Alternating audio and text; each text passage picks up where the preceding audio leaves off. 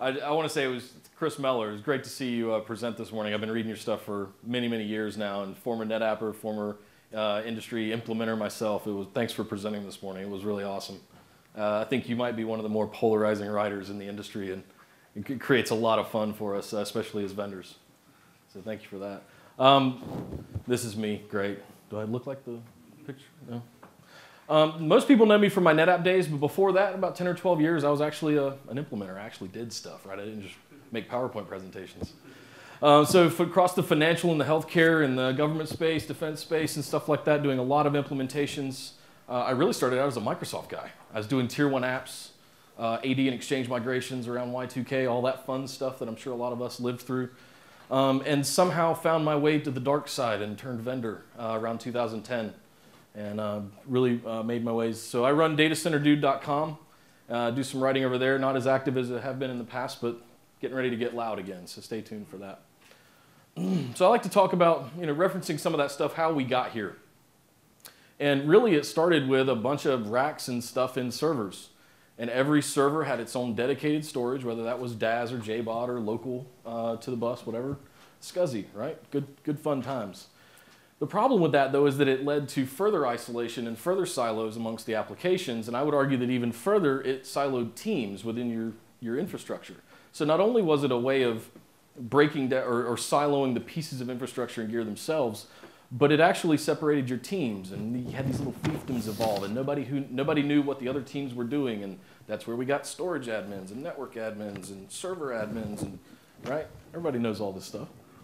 But then VMware came in and saved the day, right? We had all this collapse, and it was great, and it was consolidation. A lot of the stuff Enrico was just talking about around secondary storage and that consolidation. A lot of that was the same fundamental reasons why we did virtualization, but there was a problem, right? Sprawl, it exploded. We had VMs are free all of a sudden, right? So everybody wanted more VMs and more VMs and more VMs, and they didn't want termination dates on them. They just wanted them indefinitely. Sprawl for days. And I would even argue that I call this the whack-a-mole ecosystem. And I think VMware and virtualization are directly responsible for this huge explosion that we've had of all of these individual little tiny solutions that do one thing. They solve one problem, and they went and created a business out of it. And then we had, whack-a-mole. 10 different business units fire up to 10 different solutions. And the funny thing is it comes full circle. So even though we consolidated around virtualization, we created this whole ecosystem that, again, one team, one solution, one expert, right? All the same problems. So getting back to, we use the old iceberg analogy. Data Domain used it 10 years ago. It still holds water. Primary storage, kind of carrying on what Enrico was talking about, is kind of where all the press is. It's where all the big spend is. It's where the industry's, really their primary focus is around. Anything that's SLA driven, mission critical performance, it's getting the most attention, right? But we've left these soldiers on the battlefield. We've kind of forgotten about these guys. The last real innovation we had in the backup space, in my opinion, is probably Data Domain with their inline dedupe appliance, right? And that was 10 years ago at this point. It's very scary to say out loud, but that was almost 10 years ago at this point. I would imagine that Rick might have something. Well, we'll talk about that. There's no Commvault guys in the room, right? Well, from a storage perspective, I would agree. Fair. The problem with this is, again, it continues to just perpetuate this fragmentation throughout your data center, throughout your teams, throughout everything that's going on. You don't get to take advantage of the efficiencies across your entire data set. So things like dedupe are contained within a particular volume or a particular application, but you don't get to take advantage of those across everything that's in that kind of bottom of the iceberg there. And the analyst community, I believe Gartner actually has a definition for this that they call dark data. And this is what I refer to as anything from data going out with your users through shadow IT versus zombie snapshots that are just growing indefinitely that you've lost track of, test and dev environments that are sitting out there that nobody knows what the DBAs are doing with them anymore, but they don't want to let them go for some reason. So all this stuff just kind of forms this pool of dark data that you can't keep track of. So along the same lines of what Enrico was just talking about, what if we could combine some of the lessons we've learned from hyperconvergence over the last few years, combining compute with storage, and some of the different tiering methodologies that have come along, and then insert some of the fundamentals of object storage, like metadata, indexing, those sorts of things, ball it all up together and really just collapse all of the stuff that was at the bottom of the iceberg. Ultimately, that's what we're calling hyperconverged secondary storage. And it's kind of a new space that we're going out there trying to carve out because we feel that this is the next thing, right? There's been an object storage space that's very niche for some time now, but what we're seeing now is the insertion of object storage as a foundational layer to layer those other services that you would think on top of that, right? Let's look at this in more of an architectural kind of a geek diagram, right? So you've got your physical servers, your virtual machines, your databases, and they're running on some kind of primary storage, some kind of all-flash array, et cetera, some shared HA array. But you got to protect these things, right? You got to run backups. They're necessary evil. We have to do them. So you put in a third-party media server. It's going to have some kind of catalog or catalog server instance that has to be associated with it. But that might be a net backup, for example. You may have some Veeam to come in, and that's going to write to a separate thing, right? And then you may have, RMAN or pushing out back files or something like that that's going to have yet another way of doing these things, right? And then you've got to figure out what to do with them for long-term archives. So traditionally, it's been tape. So that right there, just the data protection thing, that can be 2 or 3 headcount within an organization if it's big enough, right? It's kind of a mess. But secondary storage doesn't end there. When we talk about secondary stuff, it involves all of these things. So now you got to think about tier 2 NAS, file shares, everybody's home drives, your different departments, your financial division, they need their own shared drive and whatnot. And now we've even got these things called cloud gateways. So the dirty little secret here is I actually designed this after the last big healthcare data center I ran. This slide represents the last big data center I ran before I joined NetApp. That's where this came from. And I was kind of one of 2 people running this whole thing. It was a nightmare. What if we could take, just initially, right? Continue to use your third-party storage, but let's put something in that's a little bit more scalable and that just grows as you do and begins to just consolidate a lot of those target places. Well, this is what we refer to as scale-out target storage. And there's a few different players in this market, but again, they're kind of just doing that same thing. They've built one product for one solution, and that's their whole business, right? But what if we could then begin to collapse some of this other stuff, leveraging the object store stuff, replacing catalogs with indexes that now give you search engines across all of your data, and eliminating some of those media server components within there to run it natively on the cluster at the same time. Remember, the object handles the indexing stuff, and we can layer on top of that what we're doing as far as orchestration. Now we have integrated data protection. And the beauty of this is it runs fully in mixed mode, so you can actually run any combination of either one. You can run some of our integrated software directly off the box, or you can, at the same time, if you've got some little niche servers that maybe we don't have an agent yet for, something like that, you can still connect to us via SMB or NFS. Right? But once we've got all this stuff on there, what's stopping us from collapsing all the rest of it? We'll talk about some of the hardware that allows us to do this in just a moment, but this is what we're really talking about when we say hyperconverged secondary storage. Not only is it data protection, but we're also collapsing all of your file shares into one place. We're doing all of your test and dev environments by spinning up those backups into test and dev instances in really fast instant snapshot capabilities. Our cloud archival and tiering options are built right into your data protection policies, so you can send that data off right to the cloud or any other external target that might be S3 compliant. And lastly, one of my favorite things to talk about is analytics, right? Once you have all this data in one place and you've got metadata associated with everything, now you get to do some really fun analytics around it. Because what we've been missing in the past is the metadata, right? Object storage has had a hold on that metadata for some time now. But once we start building the object fundamentals into enterprise storage, you just get instant access to some of those reports, consumption reports around storage consumption by user, by file type, by backup job, by virtual machine. All that stuff just is in a drop-down box, instantly available. The idea here is it's fully a consolidation play that ultimately leads to lower TCO. Exactly what Enrico was just saying a little bit ago.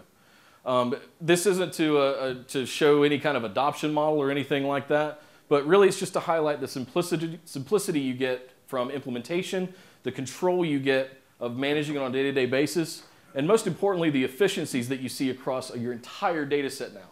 Not just a volume, not just a node, your entire cluster that spans all of that stuff. So I've used the word platform a couple of times, and I want to highlight that it is a platform. I like to use the smartphone analogy.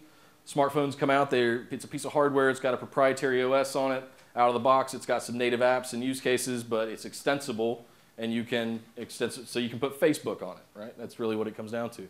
Same kind of concept here. It's a Intel-based x86 box, off-the-shelf components, really cost-effective. But at the end of the day, in a 2U appliance, we're able to deliver almost 100 terabytes of raw disk, HGST. Mark, where'd you go?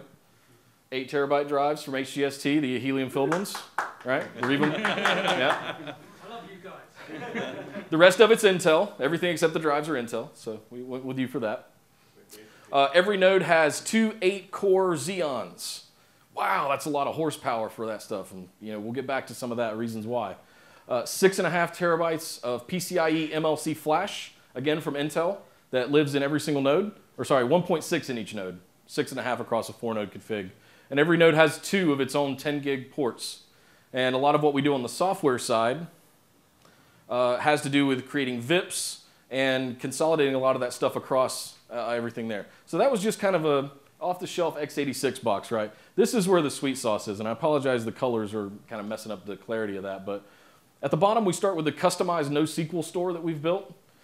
This allows us to do a lot of the metadata operations and keeping track of those things. The self-healer is huge. This is one of the things that really just rebuilds those replication relationships across nodes. We do an RF2, replication factor of 2. That is tunable. We have one financial customer that's doing RF3 right now. You just have to redo the math on the capacities when you do that. The other big things to call out is Snaptree right in the middle. This is our patented new thing. This is kind of the hub of our wheel. Everything that we do around snapshots, around provisioning clones, recovering backups, all of that is the way that we do, or it enables us to do everything, is via Snaptree. QoS is built in at many, many layers throughout it, whether you're creating a backup job, whether you're creating a target space, whether you're provisioning test and dev instances, you have a low, medium, high slider that you can set it. So in a way, you can tailor the box's performance to be whatever you want it to use it for. Distributed NFS, distributed SMB, both built in-house. Our founder, Mohit Aran, from originally co-founded Nutanix, was the CTO over there for a while. Previous to that, did Google File System. So a huge pedigree of distributed NFS coming into this system as well. Replication, compression, encryption. I mean, if you have a storage vendor that's not doing those things today, please excuse them from the room. Those are table stakes at this point. They absolutely must happen. AES 256-bit encryption on the box natively. So use cases, I want to go through these really quick, highlight a few things. The big one I want to highlight here is policy-driven everything. So about 8 months ago or so, before we actually GA'd in October, we had a way of that we were going to do jobs, and it was very classic in the sense of you have a backup job, you define a set of data, and it runs on a schedule, right? Well, we took a big step backwards and went, wait, it's 2016, 2015 at the time. We need to do this differently. We need to just do everything with policies. So that's what we've done. Every time you go in and you define a data set, you just pick a policy. The policy is going to define everything that you do from an RTO perspective, whether it replicates to another box off-site, if it's going to archive to the cloud, et cetera. So the beauty of this is that we can operate, again, in a mixed mode environment. So any of these third parties that you use, we can absolutely be a target. We just become a fun scale-out version of that target rather than the purpose-built appliances or the traditional HA pairs that you've probably been using. The integrated data protection, today it's VMware, Oracle, MS SQL is coming very soon. And replication and archival are both built in there as well. By archival, I mean any kind of S3 compliant communication can happen, or the native replication that we have, the efficient replication between our native boxes. All right. File shares, this is native to everybody, or everybody has to do file shares, everybody has to do home drives and whatnot. The beauty of this is because of the replication factor and the way we write across nodes, across racks, across clusters, or across chassis, I should say, not clusters, the data is inherently protected. So by putting your files onto your home drives and stuff like that onto the box, you get this kind of strictly consistent native protection just by doing that. And of course, you can replicate it off or vault them off to something else if you'd like. But there is that kind of first layer of protection just by hosting them on us without having to deal with things like RAID and LUNs and disks and all those kinds of things that you would with a traditional system. Full Active Directory integration, you can literally add the cluster as a computer account to get a lot of those permissions to come down. And native file and object protocols, NFS, SMB, and S3 support across the board. Test and dev, this is what I like to call this the shopping cart model. it's kind of a new way to do this. So we have two ways that we do recovery and cloning. It's all done through the search engine. Basically, you search for what you're looking for, whether it's a file, whether it's a VM, and then you can add it to cart. Because sometimes in test and dev scenarios, or I would say argue most of the time, you're not just going to test one machine. You're going to have multiple machines. So why not have a fun add to cart? So search for your machine, add it, and when you build up your package of virtual machines, simply hit continue. We'll orchestrate the build up, and we even do the tear down as well after the fact to clean all of that stuff up. But you can isolate it into a specific vSwitch. You can give it a custom name. You can pick what data store you want it to go on.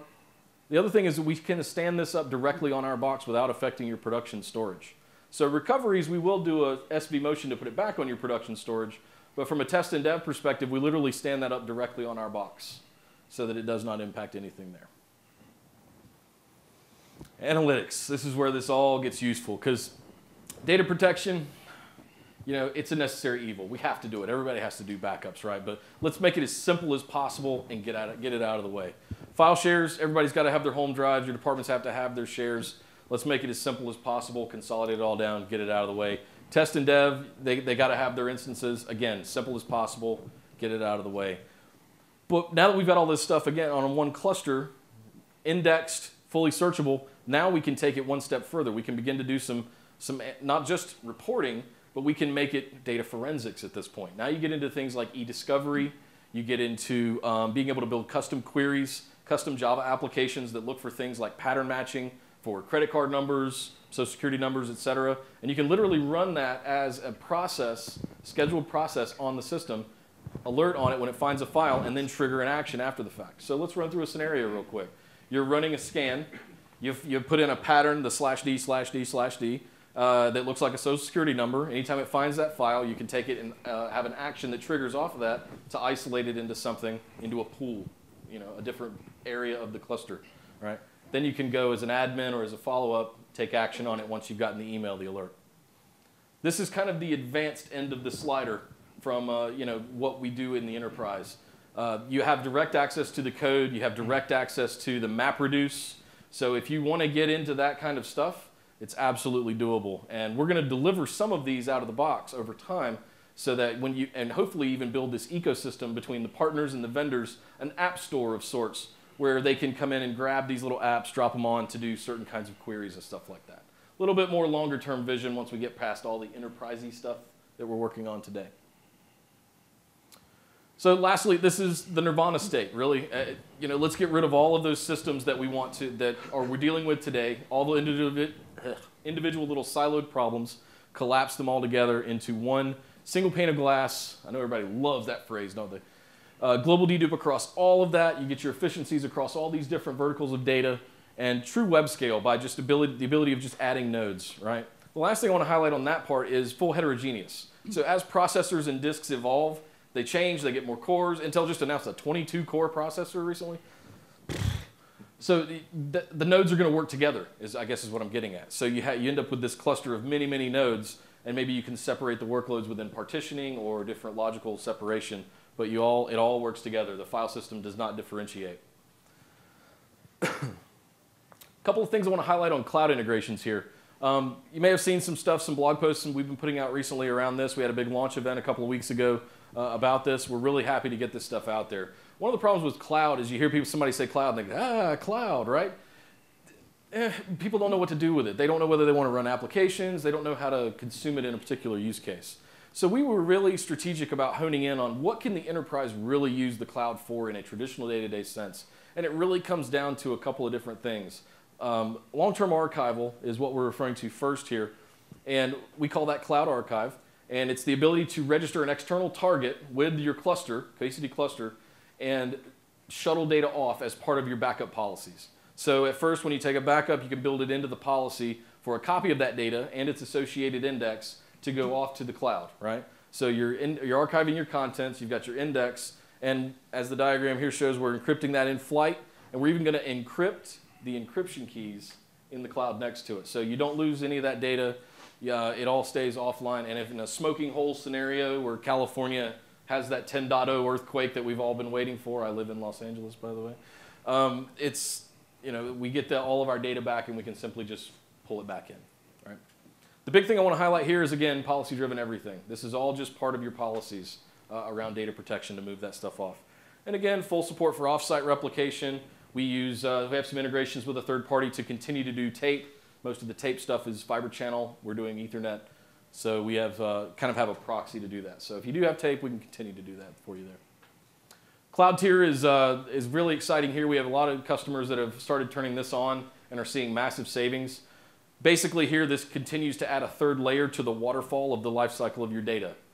So chunk file hotness, coined by Mr. Alex here. Basically, the idea is that as your data comes in, it starts a cycle. It goes to the SSDs first. As it cools down, it goes down to the disks. And if you add an external target as a cloud tier, as it cools down, let's say 60 days last touched or more, we can seamlessly shuttle it off to this external capacity that you can register in the numerous cloud providers. Microsoft just announced their Azure Cool. That's a new one that we've partnered up with.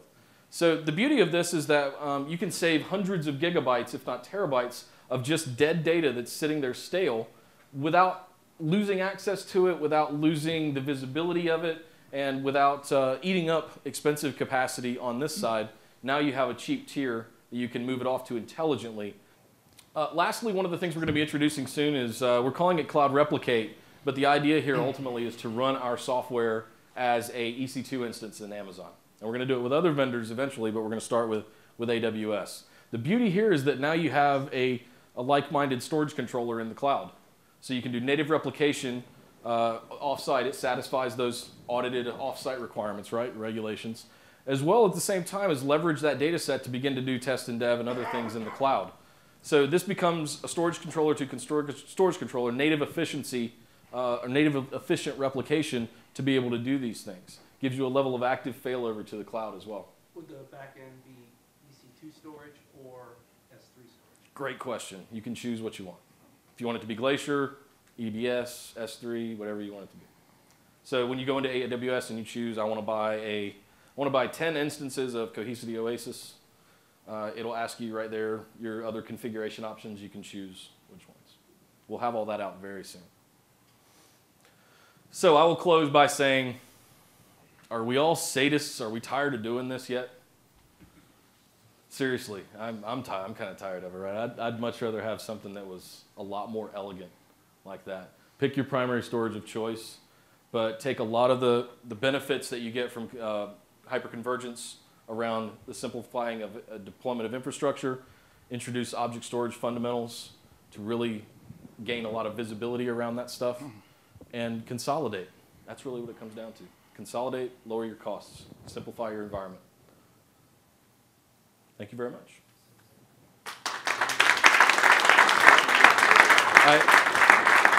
I guess I should ask if there's any questions first, but I wanted to be time friendly. Yes, Chris. Suppose I have a VIA cloud storage gateway on site talking to Amazon. So I've got primary storage for VIA backend cloud. How would that differ from what you're proposing with a Cohesity on-premises customer talking to an Oasis in the cloud? So it would be without having to go to a separate gateway would be the first step. Would be the first. You are the gateway. Essentially, we're registering either Glacier or AWS as an external target within our system. So literally, you'll pull up our UI, you put in the which service you're using, your credentials and your secret keys and all that stuff that they give you for the cloud provider, and it registers that as an external target. Then you go back to your policy and you choose to add an additional schedule. Choose that external target and tell it how often you want it to do it. So we're building it in as a part of the policy on top of traditional data protection methods. Anybody else? Yep. I loved your question earlier about Nutanix, by the way. You just described it backwards, and I wanted to jump up. You got to do the object foundation first, and then you can do all the other file systems on top of it. Go ahead, sorry. So I was thinking about the fact that there are a lot of primary storage vendors out there, and there isn't any, like Chris mentioned in the beginning with hierarchical storage management. Mm-hmm. Basically what you guys have to do is have to integrate with a lot of primary storage vendors out there. Is that correct? I would say define integrate. Yeah. There are a lot of, sure. Make yourself as a target for them, right? Bingo. To get the data. Yep. So there's a lot of them that, so Pure Storage is the best example of this. We've very visibly and publicly gotten in bed with Pure Storage because they do a lot of the things that we don't do, and we do a lot of the things that they don't do. So it's a very good marriage of the two technologies to sit right next to each other as a primary, secondary. We've got papers out there for TECHunplugged, for vSAN. So absolutely, we want to get in bed or partner with as much of those as we can, right? So that absolutely makes a lot of sense. One thing we're taking the extra mile on with Pure is we're actually, not only are we doing a go-to-market stack kind of solution with them through the channel to be able to sell that whole solution, but we're also doing some engineering efforts on the back end, which you'll see more of probably later this summer, later this year maybe, where we might show up in each other's UI, we start talking about offloading snapshots and getting a little more engineering integration going on there. Yeah, but the engineering challenge is going to be a big one if you want to integrate with a lot of people out there because everybody Yes. has their own API. Everybody's unique, And yes. Yes, so That's, yeah, I see that we're, as a we're, challenge. we're betting on Pure. Yeah, they're kind Oh, of the one that's been successful, to be honest. Oh, okay. Anybody else? There was one other hand I saw over here. Yes? What do you mean by providing native map reviews? Providing that, so the whole team is Google engineers. And it's a kind of a Google invention, the mappers and the reducers to consolidate a lot of that data down, right? You can literally go into the analytics workbench and clone the mappers and the reducer that you want, if it's a sum or whatever that might be, to build your own custom application, giving you access to those indices already.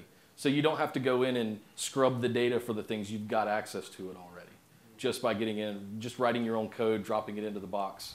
What languages have support? Off the top of my head, I don't know for sure. I want to say Go is supported, and I want to say Python off the top of my head. Java is definitely supported as well, but you can either paste your own code into the pastebin, or you can upload a jar file if you've already got the application built in your own IDE. Cool. Yes, Chris. Listening to what you said, Mhm. the Cohesity array can consolidate vastly different sets of secondary storage. Is there some common trigger for your customers to start buying a Cohesity system? That's one. And two, is it in effect a land and expand strategy, but then gradually migrating other stuff onto the array? So one, what hurts the most? Usually it's data protection. We see a lot of people that have very expensive tier 2 NAS solutions being used as backup targets. And we think that's a great place to not only replace some of the PBBA appliances that are out there, but lower the cost of backup targets that they're typically using a filer or some other shared array controller for, and come in and undercut that with a lot more capabilities than what that shared controller could apply. The second one, repeat that for me. You in effect have a land and expand strategy, so Oh, yeah. customers gradually migrate stuff onto it. We see that, yeah. I don't know if it's a direct strategy of the company to do that from a sales or go-to-market perspective, but it usually makes a lot of sense. Dip the toe in the water first, no complete evacuation or failure or dumping everything onto us right away. We'd be more than happy for them to do that, obviously, but that's just not what we're seeing. We're seeing people usually start with things like VMware backup or scale out target with a third party and then expand from there. But yeah, the more they use it, the more they tend to fall in love with it and want to do other things with it. Yes? Your integration with things like Veeam and Net Backup, that was one thing on the slide that then got all sucked together. Would you, I hate to say in front of Rick, would you be wanting to replace the Veeam or the Net Backup or Commvault functionality that is the actual backup worker as well? So, Rather than just being and Rick and I have talked about this plenty, and Cade and the other guys. So it behooves both of us to work together than be at each other. So it really ultimately is best for us to just stay out of that fight and let the customer pick what they want. Customers love Veeam. They continue to want to use Veeam. We in no way want to displace that if they don't want to use us for that kind of stuff. Can we do everything that Veeam can do today? Not yet. We can trigger some V80P backups just like everybody else does, sure. But there's a lot more that Veeam brings to the table, so we'd rather work with them and be that scale-out target. For a lot of customers that want to just want to have a more elegant scale-out target solution and stick with what they're used to. Be the arms dealer, let the market decide. Yeah, we'll let the market decide, absolutely. The same goes for, I almost said semantic. Same goes for Net Backup, same goes for Commvault, all those guys. We can present SMB and NFS just like anybody else. We just have a more elegant backend that allows you to scale it out better. So currently now you are the back end, the target for any backup product. Sure. But going forward, you can do more things and potentially replace backup products. Sure. Ultimately, that decision is going to be left to the customer, though, to do what they want to with it.